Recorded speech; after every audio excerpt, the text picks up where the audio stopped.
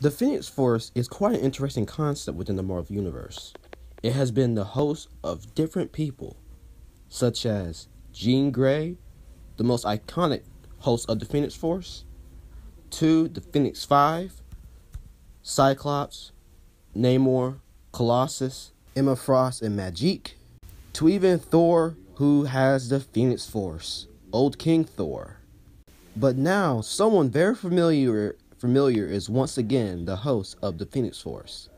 That is Old Man Logan, Phoenix Force Wolverine. We're going to go down and just see how powerful the Phoenix Force made Wolverine, and see how powerful he is compared to other characters within the Marvel Universe. Let's go.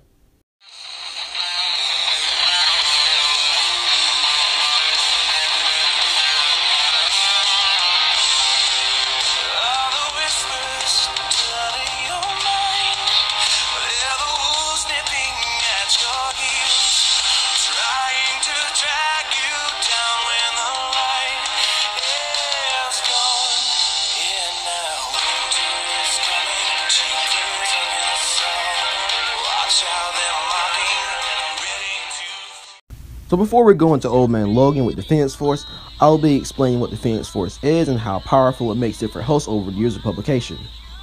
For starters, the Phoenix Force is one of the oldest known cosmic entities that represent life and has not yet been born. As well as the force of creation and destruction, the Phoenix Force is immortal, indestructible, and immutable. A manifestation of a primal, universal force of life, born of the void between states of being. The Phoenix Force is a child of the universe. It is the nexus of all psionic energy, which does have an ever-willing existence in all reality across the multiverse. That is the Phoenix Force. So the Phoenix Force is basically the life of the universe, the guardian of creation, basically. And those who bear the Phoenix Force, or a host, have the power of the Phoenix Force. So the power of the Phoenix Force give you different amps from different people. So say, for example, Jean Grey able to fight on par with Galactus, to Cyclops able to damage God Doom, who is a high hyperversal being because he has the power of the Beyonders. And the Phoenix Force gives you a certain amount of power depending on how close the bond you are with each other. So if your bond is weak, you won't receive that much power. But if your bond is strong, such as Jean Grey or Cyclops, you'll have an exponential power boost because of that bond. Now that we got that out of the way, let's scale Old Man Logan. Now, Old Man Logan appeared in issue 5 through 6 of Jason Aaron's run of the God Thunder from 2018. And Old Man Logan was able to fight Old King Thor and the Supreme Doom, basically. And we'll be scaling him off of these characters. Old King Thor can be scaled off of Odin, who has shown universal to multiversal feats, such as nullifying a fire that was going to destroy the World Tree. And the World Tree has been stated to have an infinite amount of universe, but it has 10. But it said to have a near infinite amount of universe, or just an infinite amount of possible universes within it. And Odin was able to nullify energy that was going to destroy the World Tree. Since fire spreads, the fire would soon destroy it over time. In this battle with Seth, they were destroying galaxies, they were affecting every plane of existence, and they were tearing the very fabric of the Marvel Multiverse. And the Marvel Universe has many realms within it, such as Asgard, the other realms such as heaven, there's also Hell, Niflheim, Sneffelheim, Jornheim, Jotunheim, Dormammu's realm, Mephisto's realm, many realms such as nightmares, all within the Marvel Universe. So, affecting this to destroy this is more than just universal. It's clearly multiversal to mid-multiversal plus, since the World Tree was going to be destroyed in the battle with Seth. And Surtur fought against Odin. Their clash was so great they were shaking the entire World Tree. So Odin in himself will be a low to mid multiversal being, scaling off of that. And even Odin is able to hold his own pretty well against a decently fed Galactus. And Galactus in and of itself can be scaled off of Odin, like I said. So Galactus would be low multiversal to mid multiversal in his decent state. But a well-fed Galactus can be scaled to 5D, or in layman's terms, high multiversal to complex.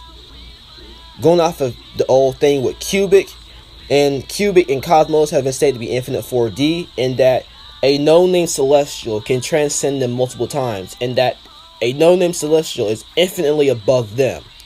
So, since they're infinite 4D, which is multiversal plus, that would mean that a no-name celestial would be high multiversal to complex multiversal, so such as 5D to 6D.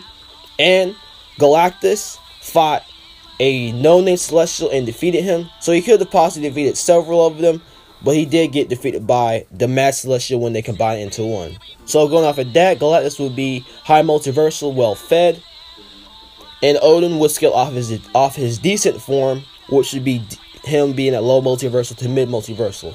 But Galactus proved in the end that he is still above a Skyfighter even in that state, since he did prevail over Odin. And it was stated by Old King Thor that he held the Odin Force a lot longer than his father did. So this would mean that Old King Thor would be relative, if not superior, to Odin, since he has more experience with the Odin Force. This would mean that Old King Thor would be low multiversal to a higher level of multiversal plus, scaling off of Odin and Galactus, a decently fed Galactus. Though Old King Thor was getting clapped by a weakened version of Galactus, but he was holding his own pretty well, but Galactus still proved to be more stronger than him. So this still would make sense in the case that even a hungry or even a decently fed Galactus is still above a Skyfighter such as Odin and Old King Thor. So after years of peace and rebuilding the Earth, because, well, Loki did kill everyone on Earth, so that had to be fixed. So it came to a point where Old King Thor fought against Old Man Logan, and they had a battle between each other, and Old Man Wolverine was slapping Old King Thor pretty bad. But you could also say that Old King Thor was holding back because he didn't want to fight Wolverine, because he was basically saying, yo, chill, I just want to talk, I need your help rebuilding the Earth. And Old Man Logan was like, you know what, no, let her just stay the way she is. And he was pushing back and slapping Old King Thor. Old King Thor, like, threw Mjolnir through him, and he thought that kept him down. It was like, no, Wolverine still has his healing factor and is really impressive even to this, in this form. And Old Man Wolverine was going to kill Old King Thor, and their battle was interrupted because of Doom, who came, and he has the power of the Starbrand, the Iron Fist, the Sorcerer Supreme, and the Ghost Rider. So he's basically a one-man Avenger. Now, this version of Doom is pretty broken in his own right. He was slapping both Old King Thor and Old Man Logan pretty easily, and he basically said that, oh, you two are the final powers I have yet to snuff out.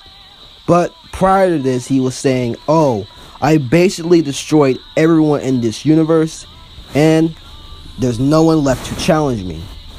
And he basically says that I am the most powerful version of Doom.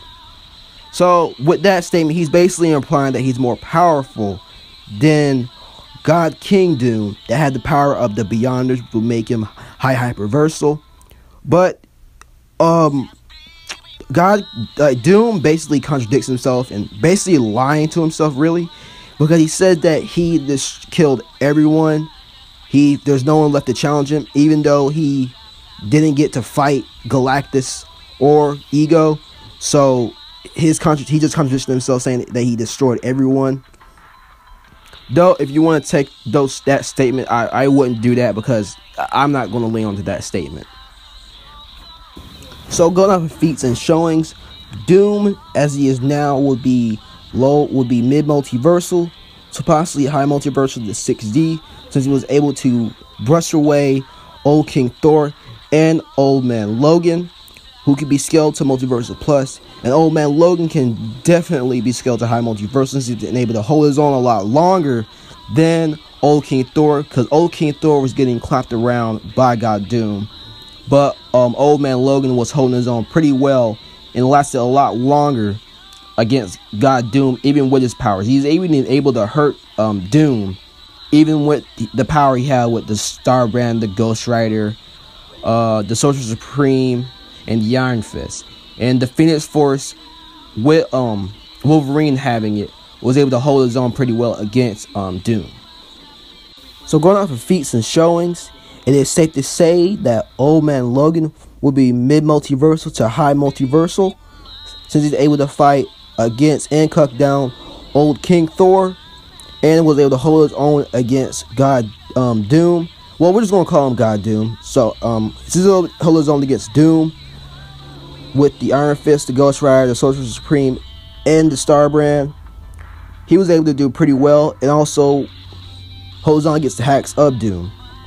There's also the fact that in the new Avengers run, when Loki brought the Celestials to Earth to try to destroy them, well, he failed, of course, but he made a deal with them so that Logan from the future, because he has the Phoenix Force now in the present, he made a deal with them. They both broke it, and Logan was going to buy time for Loki to escape, and he was going to fight the Celestials head on to buy time.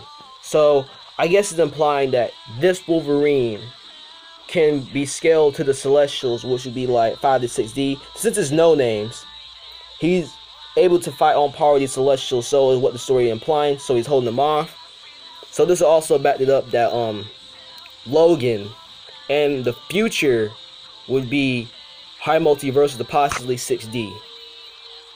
But if you just want to take, you can take that to make the scale Logan with the Phoenix Force a lot higher, but I'm just giving you a mid-ball so it's safe. But that's been the video for today. If you like the video, please hit like, share, and subscribe. Also comment down below. And I'm also starting to branch out a lot more. I'm thinking about scaling Digimon and probably put some Digimon videos out.